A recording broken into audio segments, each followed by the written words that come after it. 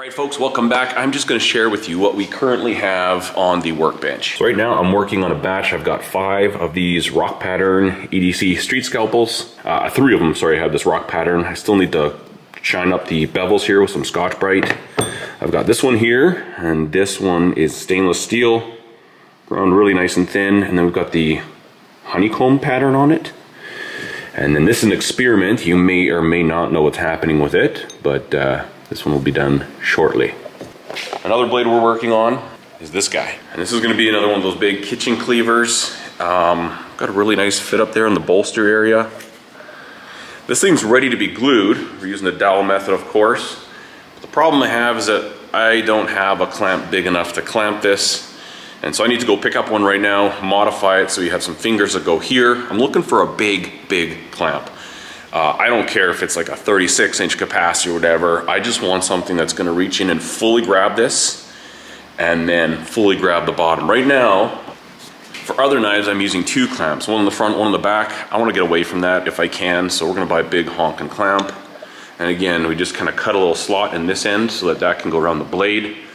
We can glue everything up, get the epoxy inside of here, and as it's curing, right before it fully kicks off, pull the blade out, and then this thing will be good to go. We can shape it, do what we need to do off of the blade. So I'm gonna go grab one of those clamps right now, and since it's actually pretty nice out, we're gonna take the motorbike.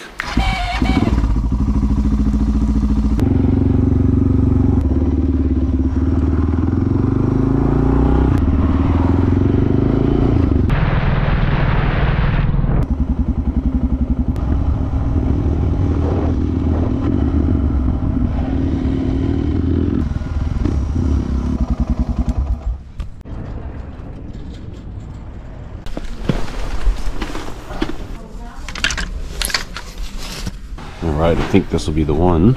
Got plenty of room in there to mill a slot. And this webbing should keep it fairly strong. Not a parking spot.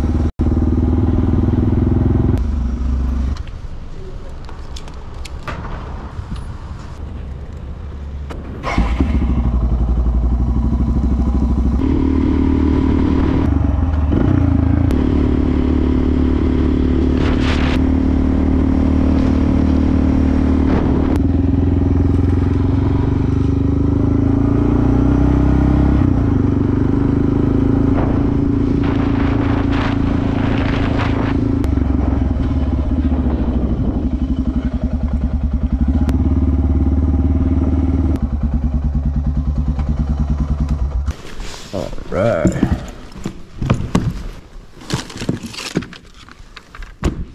I'm wondering which side I should modify.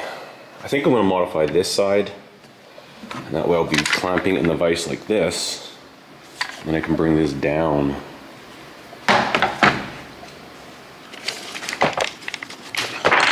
Okay.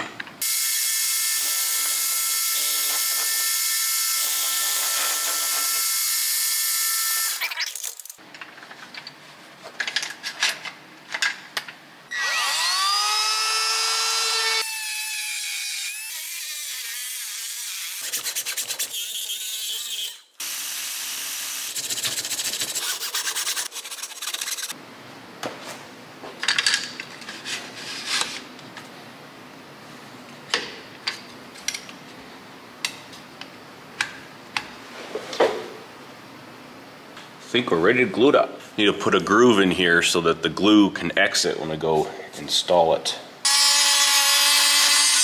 All right, I'm gonna clean everything up. I'm gonna mix up some epoxy. I'm gonna stick it all in here. I'm gonna clamp it down.